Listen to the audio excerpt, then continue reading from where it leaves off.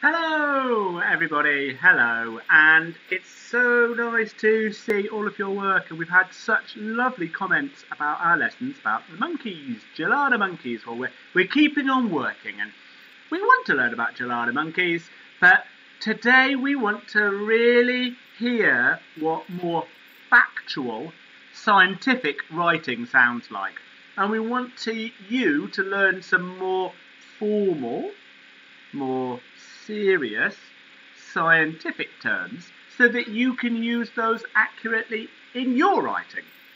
So we've got three things we're going to do. First, we're going to read some information from the Encyclopedia Britannica about Gelada monkeys, and have a look here where it says you will need your fact file from yesterday about the Gelada monkeys, whatever notes you've got about them. So make sure you've got those. Pause the video if you need to. Yeah, so we're going to read some information from the Encyclopedia Britannica about Gelada monkeys. We're going to look at tone, how we're talking, how we're writing, and vocabulary, the words we're using. And I want you to notice how the Encyclopedia Britannica uses a very formal tone. They're writing in a serious, factual way, the way a scientist writes to communicate scientific information. And we're going to look at some of those words, and we're going to make sure that you understand what they mean, and then you're going to have a go at trying to use those words in your own sentences. So make sure you've got your fact file ready, or your notes, or at least a piece of paper. Okay. So this is some of the information that the Encyclopedia Britannica gives us about our friends, the Gelada monkeys.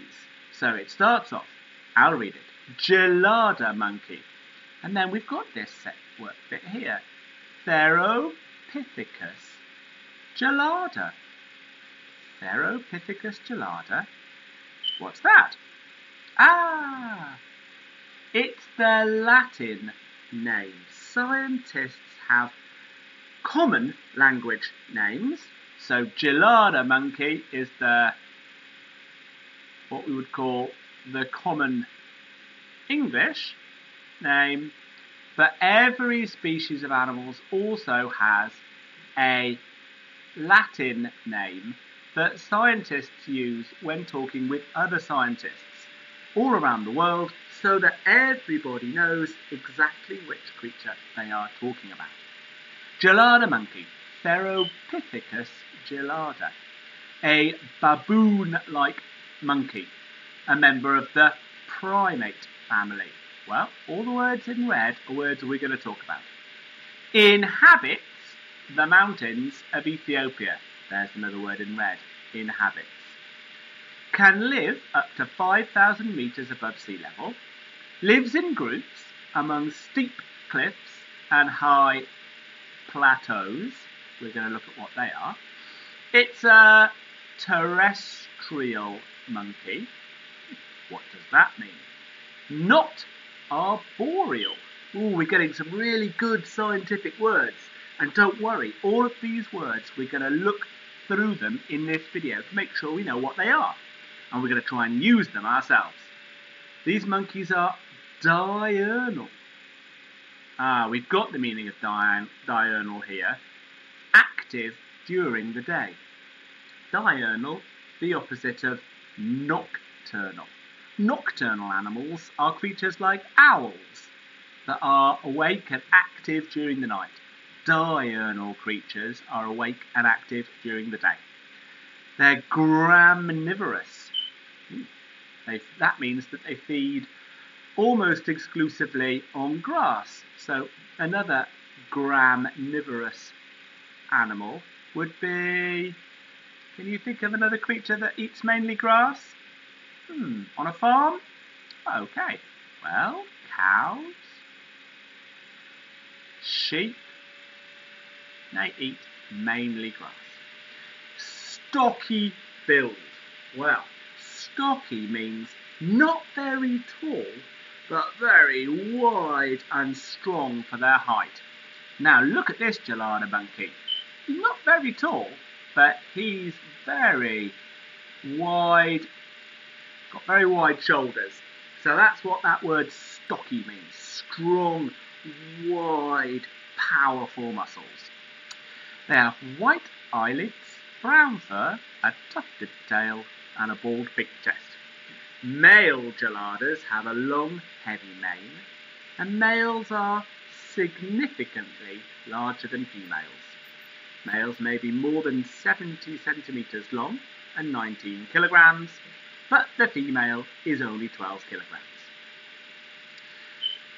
So, that's from the Encyclopedia Britannica, and you'll see it uses that quite formal scientific language that I'd like us to practice in our work today. But first things first, can you add anything to your fact file? Pause the video, see, is there anything that you could add? I hope you added some information to your notes or to your fact file, because we will be using this fact file in the next lesson to write about these Gelada monkeys. Okay, so we're going to go back through now all the words in red. So our first word was primate. It's a member of, Gelada monkeys are members of the primate family. Well, these are all primates. Do you know what they are? Can you name them? We'll go back in a minute. But first of all, we must say primates is the name that zoologists, here we have zoologists, scientists who specialise in the study of animals, that primates is the name given to a group of animals, including apes, monkeys, baboons, lemurs, and bush babies. So, some examples of primates, it's quite a big group, would be gorillas, orangutans, chimpanzees, all of the baboon species, gibbons, howler monkeys, spider monkeys, capuchin monkeys. So let's see. Pause the video. Can you name these 5 kinds of primate? Have a go. Okay. Well, we'll start over here on the right. This one's a gorilla. This one's unusual. It used to be classified as a kind of baboon, but scientists now say that mandrills, it's a mandrill, are not really baboons, although they've got that long baboon-like kind of face snout, almost like a dog. This is a kind of monkey called a capuchin monkey. Capuchin monkeys you will always be able to recognise because it looks like they're wearing like a kind of white face and a black hood over the top. This little fellow with the big eyes is a bush baby. They're some of the smallest primates. And over here is this is a kind of lemur, like King Julian if you've seen those films. So these are all primates, and zoologists, scientists, put humans in the primate family. So, right, we're looking now at this idea that, let's have a look, Gelada monkeys inhabit the plateaus and mountains of Ethiopia. So, first of all, let's look at that word inhabit. Inhabit is a more formal way to say they live in. So Gelada monkeys live in or live on the plateaus and mountains of Ethiopia. And a plateau is not quite the same as a mountain. So this is a plateau and this is a mountain. So I suppose that we all know what a mountain looks like. Mountains have got this shape where they go up and they reach a peak or a summit. So there is no flat ground or not much at the top of a mountain. They come to a point, to a peak or a summit. A plateau is not the same. Plateaus go up steeply, so they have these steep cliffs, But when you get to the top, they can be very flat. So this is a plateau. Can you see that steep land going up? But then it's not going to a point, to a peak. It's quite flat. That's a plateau. All right. Gelada monkeys are terrestrial, not arboreal. Well, we've got some more scientific words to know here. Arboreal means to do with trees. Arboreal primates spend almost all of their time living in the trees, climbing the trees on the branches, and almost all of the smaller monkeys and the bush babies are arboreal. So they tend to be lighter, and they find almost all of their food, fruits and berries and insects, they'll find them in the trees.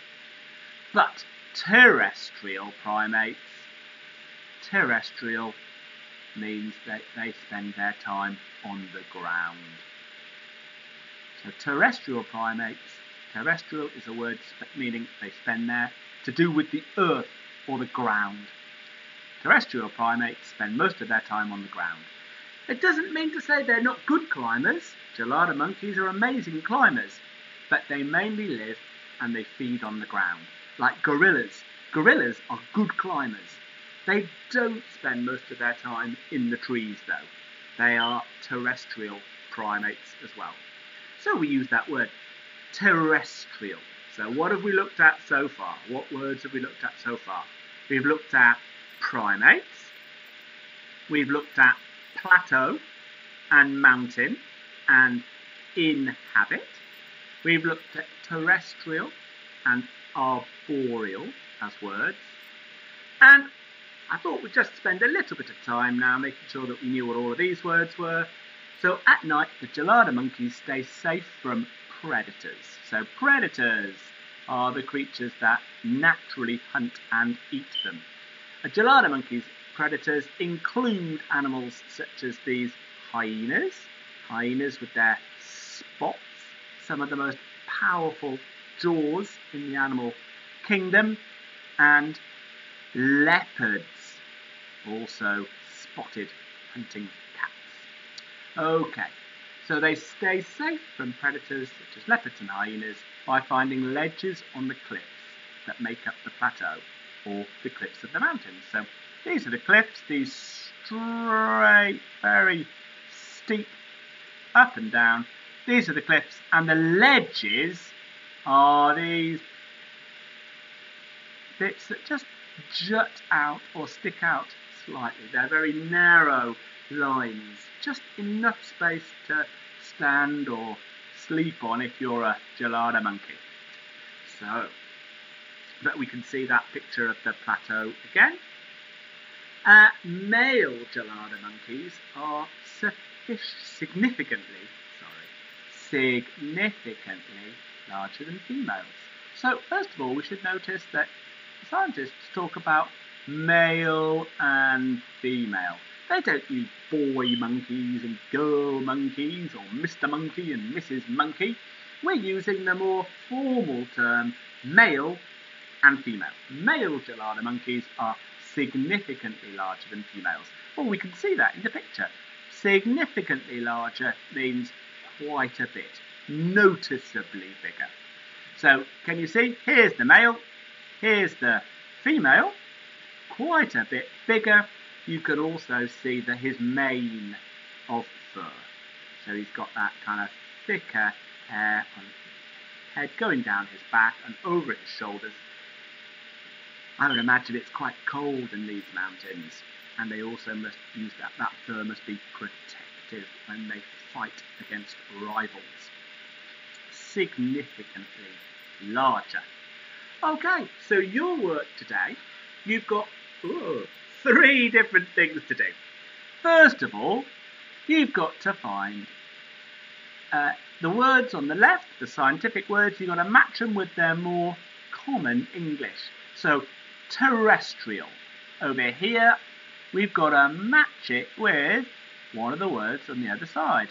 Well, terrestrial. What does that word mean? It means to do with the ground or living on the ground or the earth. Aha.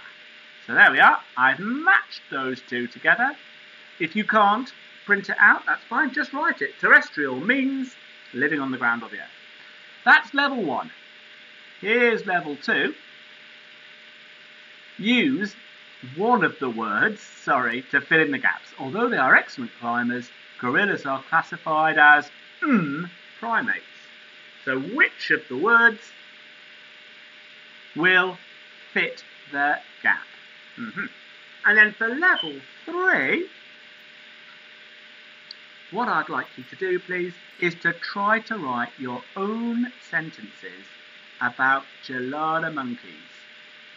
And scientific words that we've been talking about and learning today: primates, terrestrial, arboreal, plateau, mountain, summit, peak, and predators. So 1, 2, 3, 4, 5, 6, 7, 8, 8 words.